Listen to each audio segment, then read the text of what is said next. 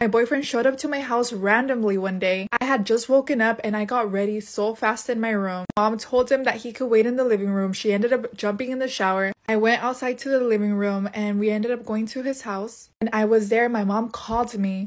She said that there was $350 on the table and that one $50 bill was missing. I couldn't believe what I was hearing, but I had to find out the truth. So I told him to take me to Jack in the Box. We went through the drive-thru. I was so mad, but I had to keep it together. I knew that he only paid with 20s. He never paid with 50s. I ordered my food and I was waiting to see what bill he pulled out. And guess what, guys? It was a $50 bill.